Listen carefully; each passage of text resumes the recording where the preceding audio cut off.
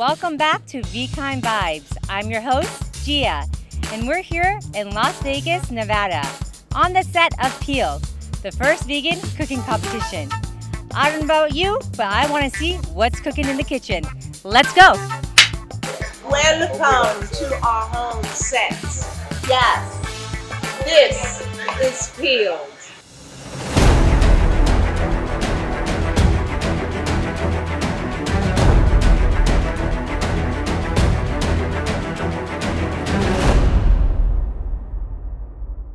So let's take a look at what's going on, okay? So we have the challenge that's coming up. Aren't these beautiful? These mushrooms. Our set design. We got all the spices here.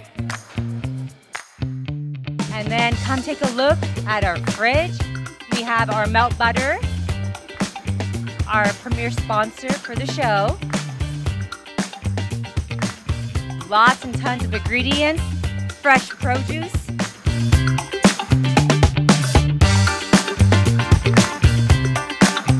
So, this is Chef Josie. Hi. Personally, I think that my palate is a little bit more refined in the sense of I crave more sophisticated artistic flavors. Try to sear this beef nice, and I want to kind of do like a meat and potatoes. Okay. For hungry guys, you know. I'm from Michigan. I totally understand that. Meat and potatoes. Got a big appetite, and 3 times a week. That's gonna fill you up. You know? And comfort food is a little bit old and played out to me, but I know that it's widely accepted by the masses, so there's always a place for it. Just personally, not for me. I love for the vegetable flavors to be enhanced rather than coated and covered or heavily seasoned. The more simple and well executed, the better. We're doing a little bit behind the scenes. So can you tell us a little bit about yourself and what it means to be on set of the first ever vegan cooking competition? Oh man, yeah. I mean, I open restaurants around the world, and I open other people's restaurants. I'll open my own restaurant soon in London. I do a lot of nurturing in this industry, helping the infrastructure grow into something sustainable, not only for the emotions of all the workers in the hospitality industry, but also for our earth, most importantly. And yeah, being on this show is the catalyst for that to happen even more. So we appreciate you being here and making it happen, because without somebody like her, it would never be possible. All these chefs are so talented. I know that your work and what you're able to plate is normally really beautiful, and time just got the best of you last challenge. Heck so yeah. Take deep breaths and get through it, and make sure what you bring to us is spectacular. How are you doing? I'm good, how are you? Good. So just wanted to see, what is it like being on set of the first ever vegan cooking competition? Actually, it's really fun because when you're on set of other cooking shows that aren't vegan, it's constantly worrisome about what you can eat, if they're gonna have enough food for you to eat, or if you're just gonna kind of go hungry. But also, everybody here is so compassionate, right? Like, we're all kind of in this for the same reason, and we're all working for the betterment of the food industry. Yes. So we're all sharing the same goal, and I think that's what's the most fun. If you have real props, you're doing things with vegetables, because meat is just heat it up and move on. Maybe there's salt and pepper involved. That's when all that choice comes in, and you really have to know what you're doing. All the vegetables are different. They need different things. So when most people think about plant-based food, they think about a plant-based burger. And then they think like, does it match up for me or not? And that's the limit of what they think plant-based food can be. So first of all, I'm happy to leave the fast food world. But more than that, I'm happy to show people the depth and the breadth of what is possible. Often I get the question of like, oh my gosh, well, if you're vegan, what do you eat? As if I have fewer choices. And the truth is, once I opened my world of vegetables, I had more choices. I think what's most important to me is this shines a light on the depth and breadth of vegetables and what vegetables in the right hands are capable of. And I hope that everyone who watches the show isn't intimidated, but rather gets some tips for what they can do at home. Maybe they're gonna go out and they're gonna say, hey, I'm gonna get mushrooms, and it's not gonna be Baby Bella. I'm gonna take it to the next level. If food doesn't taste great, it's not the food's fault. So people should never say vegan food doesn't taste great, because then they're saying the chef can't cook. And so you should never hear a chef say that vegan food isn't delicious. Dr. Miles. Yeah, so it's just super exciting. There's professionalism out of all the chefs, and the production and everything's just really done well. I think so. And so it's been amazing to watch people give everything and try to put their best plates forward, because this isn't about the best vegan chefs, it's about the best chefs, because there shouldn't be a differentiation between vegan chef and chef. If you can't make the food taste good, you can't be calling yourself a chef. I really liked the passion that went into a lot of those foods, but I didn't necessarily like all of those foods. I liked that they were able to come together at the end and really put those foods together, but some of the things were a little bit hard to eat. A mint of zucchini blossom. Are you for real? Are you for real right now? Are you okay? I think what threw me is because he did pair the strawberries with it, I was expecting something sweet. I got something savory. I see. With a sweet berry. They just weren't tasting the food, or they hadn't really thought through how they were going to put it together on a plate. How's it going in here? It's going great. Oh, Chef Nicole was just telling me a little bit about her inspiration to find the oneness in cuisine. I love that. This is amazing. And what I like more than anything is the love that is distributed on this set. If I was on a set and it was a bunch of bitches on this set, I wouldn't want to be here. But everybody on this set, from the camera people, the guy that mics me, everybody, I laugh and tell jokes with everybody here. You can't beat that. You cannot beat that. After the very first episode, I was kind of like, woo, what's going to happen? Is this going to work out? Is it going to do what we need it to do? And it all came together.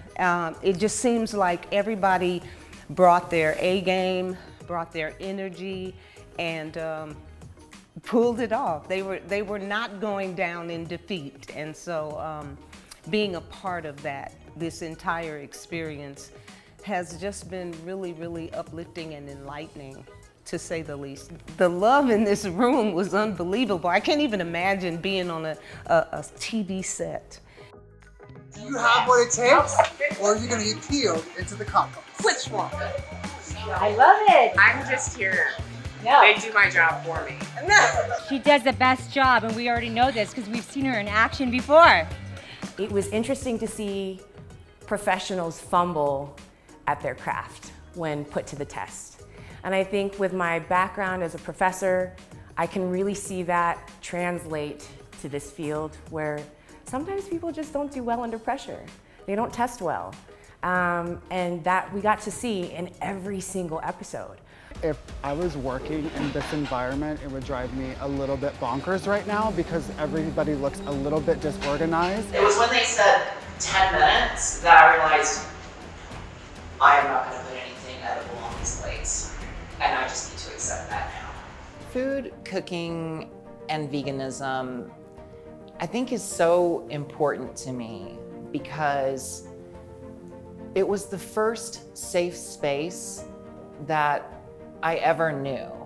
I'm transgender, and growing up in the deep South, I was relentlessly bullied and tormented, and cooking in the kitchen with my family they were some of the only happy memories that I could connect with for a really long time. I literally have been training my whole life to dig up in a basket or a pantry, I don't know, of random ingredients and make something bomb. I love what I see Nicole doing. Instead of just putting the honey on the board, she's actually putting it with the mango and making some sort of sauce out of it, which is really nice. When I found out that I was going to be a part of this all-vegan cooking competition show, I was over the moon.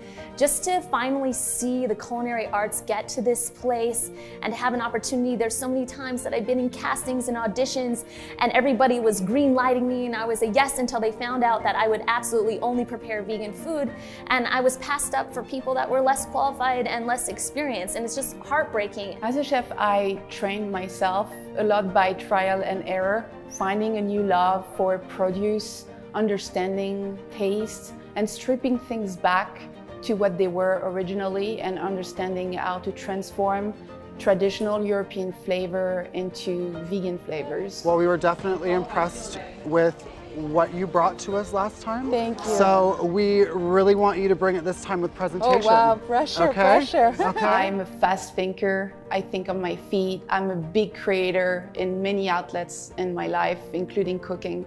And my approach is unique. So I just went over and visited Chef Donald's station, and he said that he had to dump his potatoes, so he's restarting on one filling, I believe, or maybe he's just innovating. I grew up in the restaurant business. It was really fabulous because my father taught us a really good work ethic. Me and my brothers were working all the time there, so he was kind of like a taskmaster. I became a vegan chef because of my grandma, Martha Ann. She actually developed cancer when I was in high school, and she was my favorite person ever to walk this planet. And I started researching ways to help her in her recovery, and one study led to another study, and before you knew it, we were far down this vegan rabbit hole. And I actually made the switch for myself because I thought if we could eat this way to heal cancer, we could also eat this way to prevent it. I was diagnosed about 20 years ago with multiple myeloma. It was a shock to my system, a shock to my family. I'm not saying that being vegan is going to cure cancer or nothing, but it's kind of helped me, and it's one of the greatest decisions I made in my life.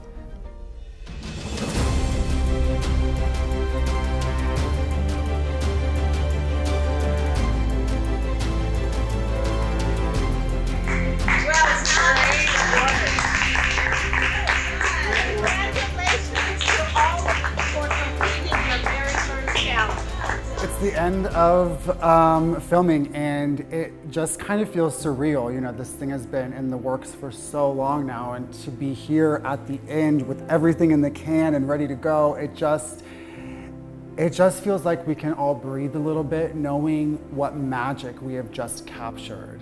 I feel complete knowing that I've left the chefs with a lot to mull over for the rest of their career. I feel like this show not only gave them confidence, but exposed their brand. I assisted them in going forward in this competition and not losing hope, if you will. So yeah, I think that my role as a host was the best. You know, we started with the first challenge and I thought, this is gonna go really poorly. And here we are trying to show the world all the things that vegans can create. Peeled was a very, very, very exciting show. It was an opportunity to meet a lot of like-minded people who are passionate about a cause to expand the vegan movement, the plant-based movement.